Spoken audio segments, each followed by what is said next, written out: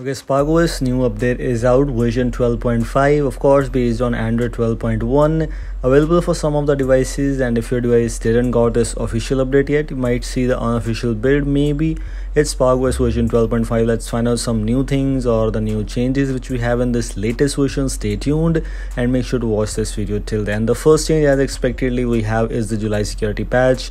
A lot of customers almost out with the July security patch, except CorvusOS. I think so CorvusOS will come with Android 12L and July security patch very soon.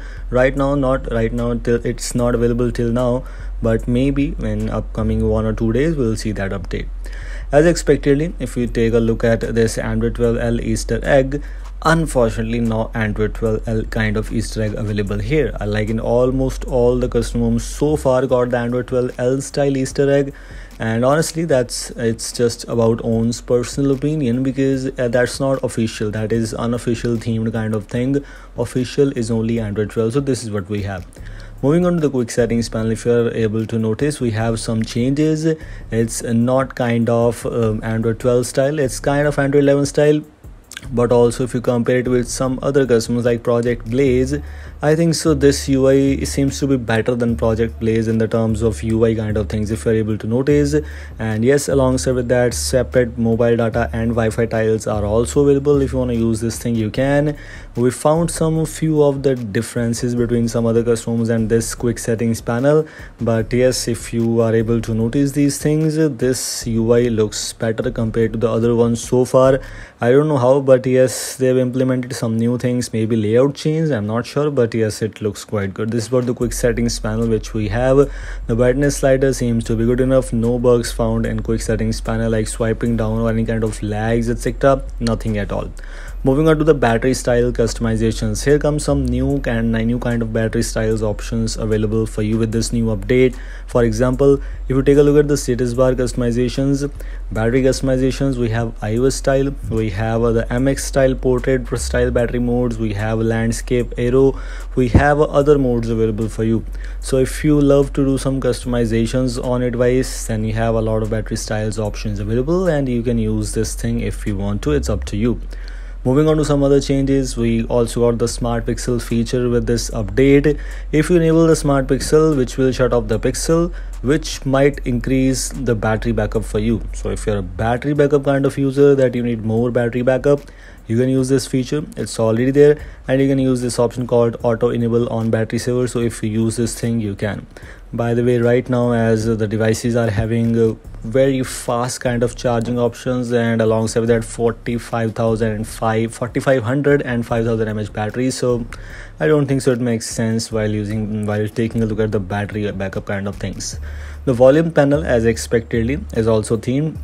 The project 404 kind of volume panel, which is now implemented in other customers also, it's there. As you can see, the UI, etc., the animations, this kind of volume panel, it's just my personal opinion, is I think so kind of 50-50 if you compare it with the normal Android 12 style.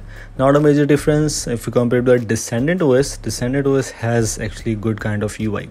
Moving on to some miscellaneous options, if you're able to notice, we got the strict standby policy and background task freezer, sensor block per package, and smart pixels. Just shown you about this feature, and this is the thing which you have.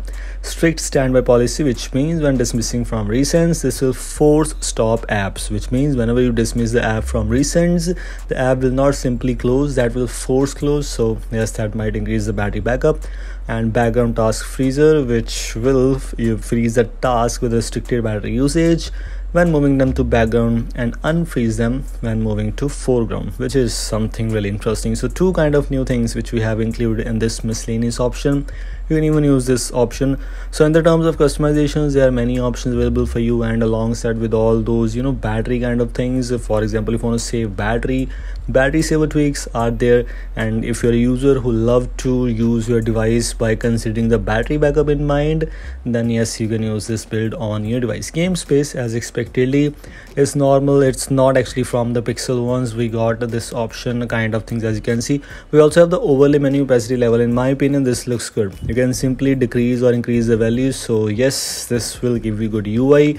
And the game space, you also have notification mode options available for you. We have the notification mode options, Reticker and Danmaku. I tried using this game mode in one game, for example Subway Surfers, which was one of my favorite games while in 3 or 4 years ago maybe. If you take a look at the game space, you'll see the battery percentage, you'll see date and day, and we have the time, we have the memory available, and we have some few of the options, FPS info, notification mode, etc. So these were the things, these were the changes which you have in this latest SparkOS version 12.5. This was about the changes, but alongside with that, if you take a look at some few of the extra things, we have same kind of options like with all Android 12 based kind of ROMs. For example, face lock, fingerprint lock, app lock, as expectedly it's already present, so nothing to talk about. Moving on to the battery options, it already has a lot of battery kind of options available for you in Customisations hub. So yes, I think so. Alongside with all those customizations, if you were looking for battery kind of things, I think so SparkOS is only the custom ROM which has the better options for battery backup. Display sector, same kind of things. Fireworks, here we have some customizations like theming, lock screen, status bar, gestures, etc, etc. Themes, yes, custom on it theming. So if you want to use the black theme, or if you want to use a custom color, like you don't want to use the wallpaper based color, you can use that thing. Fonts, there are many fonts options available. You can use a lot of signal styles, which means how your status bar will look like. You can use that, and there are many options available for you. Same kind that we have the mostly same icon packs options available. PUI is one of my favorite, and a lot of users love that option. It also includes some navigation bar styles options available for you, so if you want to use this thing, you can. Some brightness slider related customizations, some quick settings customizations where we have the quick setting transparency. Yes, in the terms of customizations, there are many. Data usage option is there. A lot of users were looking for that. It's already there. Lock screen clock styles, we have many. In the terms of lock screen, we have lock screen clock style customizations where we have approximately 5 styles options. We have some fingerprint related customizations, we have lock screen media art related customizations, and etc. Status bar, nothing to talk about as it has almost same kind of customizations compared to other ones. Gestures, double tap to sleep for status bar, lock screen, status bar, etc. Same kind of. Miscellaneous, we have screen off animations, we have some notification and status bar ticker style options available. So yes, a lot of options are already present here. These were things which we have. I think so most of the things I've already talked about, they are already shown you in this video. This was about the changes, this is about this new update. Official devices links are already available in the description. Go and check it out. If your device didn't got the official update, make sure to check out the unofficial build on your device groups. This is also a very short and simple video. Thanks for watching. I'll see you in the next video. Until then, goodbye.